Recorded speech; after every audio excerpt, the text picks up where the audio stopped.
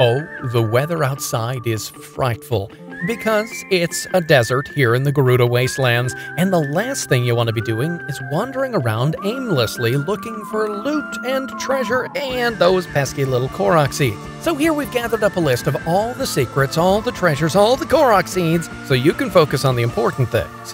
What you're going to do with all those Korok Seeds. When the game starts, you're going to want to head over to the east right here.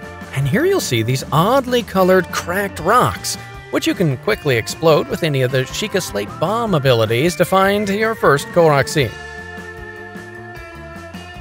Then head a little south from there to find this gold-encrusted chest, and we got a broadsword out of it, so it's definitely a good stopping point.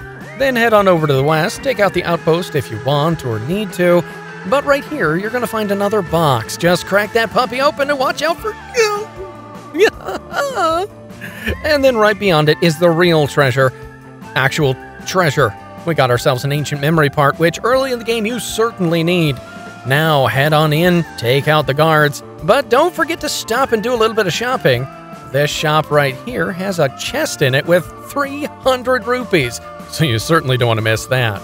Now, you can go through the cutscene and find out spoilers about Urbosa, and then as Urbosa, you can ignore the fighting and just head on up the stairs like you're going to bed and find this shining little spot with a not-so-shiny little fellow in it.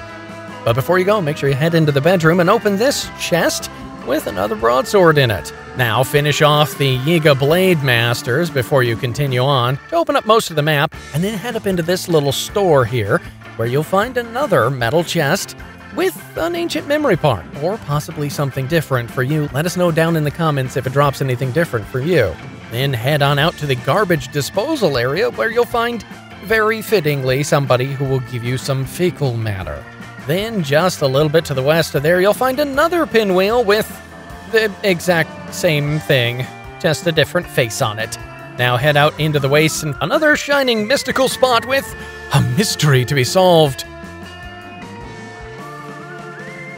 You can fight the Yiga and the Melduga if you want at this point. You will need to fight them before you open up the rest of the map, but then way at the top there are a couple of treasure boxes hidden away. The first metal chest gave us another sword. Definitely not to be missed.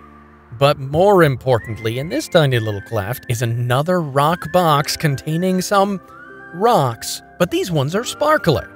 Then fight the Yiga captain and head down to this place where you'll find this balloon. If you try to shoot it with your arrows or slash at it with a weapon, you'll be sorely disappointed, as it'll spin faster and get out of the way. The trick is you gotta use stasis on it, and then shoot it with an arrow. Or slash at it with a sword, whatever you happen to have to hand. As soon as the stasis breaks, you'll get another seed.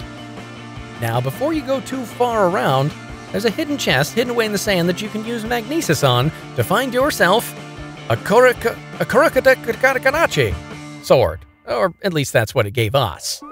Continue fighting the bad guys and head down south to the big area of the map where you started to find this little flower hiding away in the shade of the desert. Just interact with him, and he'll give you a little fertilizer.